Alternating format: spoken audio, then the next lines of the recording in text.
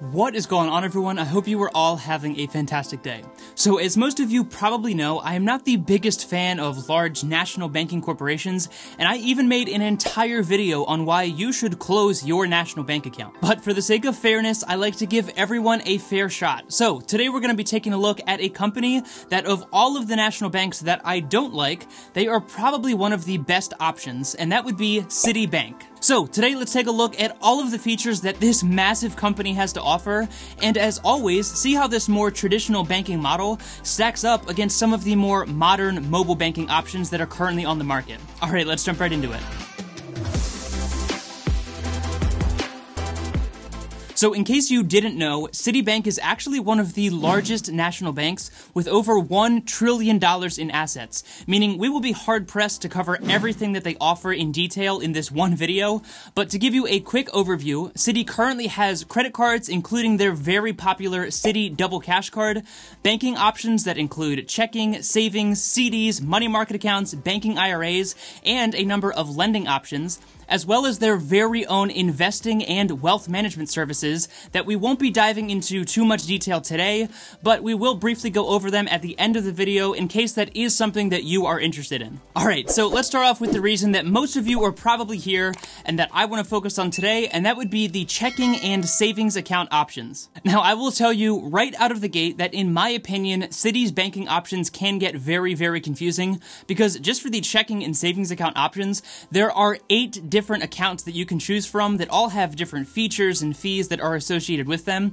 But for 95% of us, we're probably going to be sticking to the everyday simple banking features. And for Citi, the most mainstream and simple account option that is probably going to be the best one for you is called their Basic Banking, and that comes in a checking and savings account combo. Now, this does have a $12 monthly fee, but don't worry, if there wasn't an easy way to waive that fee, I probably wouldn't even bother reviewing this bank, because you all know that I hate monthly fees. So thankfully, you can get that $12 monthly fee waived if you are 62 or older, have a balance of at least $1,500 or more, which is probably the easiest one to hit for most of you, or if you receive a qualifying direct deposit and use their bill payment service each month. So my personal suggestion, if you don't meet any of those criteria, meaning you aren't able to get that $12 monthly fee waived, is I wouldn't really bother looking into this bank any further, because there are so many other options out there that aren't going to charge you any monthly fee to begin with. That being said, the main benefit of having any account with Citi, or any other national bank for that matter,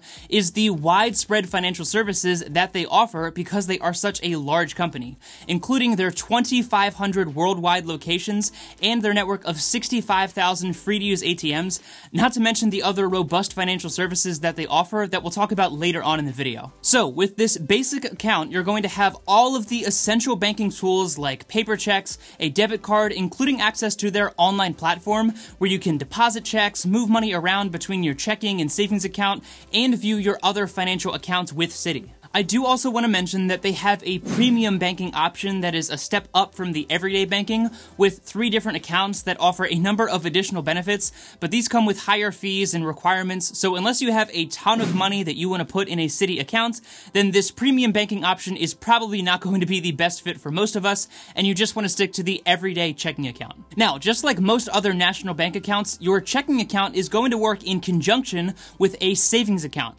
and this is the area where I really feel Citi does a much better job than similar competition. For starters, they're currently going to pay you 0.5% interest on all of the money in your savings account, which not only absolutely crushes the other large national banks like Wells Fargo and Bank of America, who currently pay just 0.01%, but Citi's current rate even beats out some of the most popular fintech banking options as well. Now again, these savings accounts are broken down into a ton of different options, so depending on which checking account you decide to go with, you'll also get that matched with the same savings account option, which in this case is the everyday basic banking account that we're talking about. So similar to the everyday basic banking checking account, you're also going to have that everyday basic banking savings account. But again, those are going to come in a combination with each other and kind of work hand in hand with a more traditional model. For the savings account, that same $12 monthly fee does apply, but in this case, once again, as long as you meet one of those other requirements that we talked about earlier, then you are able to get that fee waived pretty easily. With the savings account, you can set up autosave to automatically move move money from your checking to your savings account,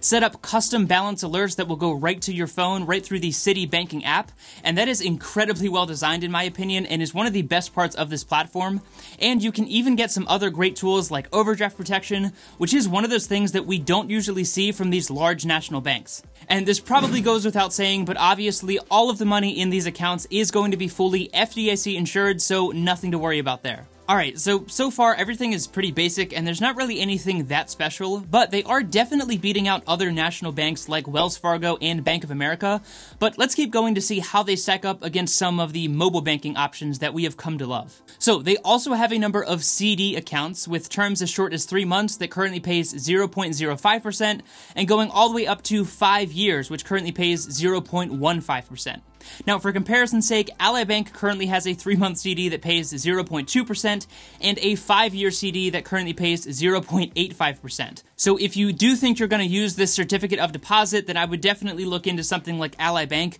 because the rates that they are currently paying are going to be significantly higher. Okay, so what else does Citi have? Well, one glimmer of hope for Citi is their lineup of credit cards, with the most popular one being the Citi Double Cash Card that I have reviewed in a separate video. But if you are looking to get some easy flat cash back on all of your purchases and grow your credit score at the same time, then the Citi Double Cash Card is definitely one of the best options that is currently on the market, and it has been around for a long time and has always been at the top of my list. On top of that, they also have the Citi Premier Card and the Citi Diamond Preferred Card that are going to give you points from restaurants, grocery stores, and other travel benefits as well. As I mentioned earlier, Citi does have their own investing and wealth management tools as well, and while that is not the focus of today's video, they do have a ton of financial resources that allow you to work with a financial advisor one-on-one, build your own custom portfolio, or just have your own self-directed trading through a standard investing account. Or if you really want that hands-on experience with a professional,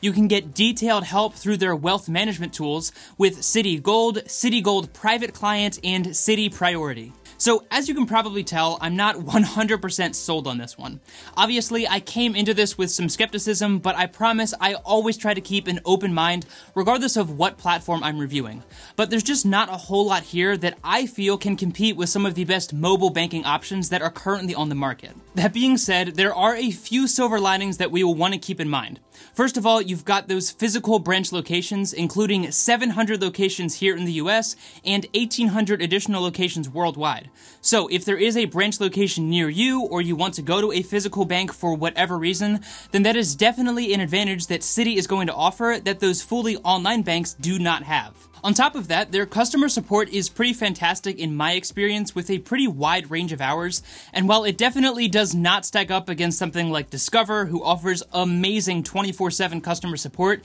it is still much better when compared to similar competition like Wells Fargo and Bank of America, whose customer support leaves a little bit to be desired. And the last silver lining that is honestly the best part of this entire platform in my opinion is the Citi mobile banking app that is very, very highly rated. This app allows you to keep track of all of your Citi accounts, including checking, savings, credit cards, loans, and any other financial tool that you are using with Citi. They also have some fantastic savings and budgeting tools, credit monitoring services, and the bill payment feature that we mentioned earlier, which is one thing that a lot of mobile banks do not currently offer. So at the end of the day, will I personally be making Citi my main bank account? Probably not. That said, if you do currently have a national bank account with Chase, Wells Fargo, Bank of America, or any of those other large companies, and you've been thinking about leaving, but you're not quite ready to completely go to an online model, then getting something like Citi or even Capital One is going to be a great way to kind of dip your toe in the online model without completely getting rid of that traditional banking model. Both Citi and Capital One have done an amazing job of adapting and maintaining those physical brick and mortar locations while also creating a very well-designed online platform as well. So if you're looking at leaving your national bank account but you're not completely ready to fully jump into that online model, then definitely check out Citibank because they have a ton of awesome financial resources, but I still firmly believe that there are much better fully online options currently on the market that pay much higher interest rates, have better designed platforms, and offer a ton of features that these national banks just don't have. Personally, I recommend you check out Discover and Ally Bank if you are brand new to this fully online banking model, and I also encourage you to check out my video on why you should consider closing your national bank account as well if you are on the fence. As always, be sure to let me know what you think of Citibank down in the comment section below, because I'm sure we all have different opinions on this one. And if you did get value out of this content, it would mean a lot to me if you would hit the like button, subscribe to the channel, and share this video with someone who you think would get value out of this content as well. And of course, thank you so much for your time. I really do appreciate it. Take it easy, and I'll see you in the next one.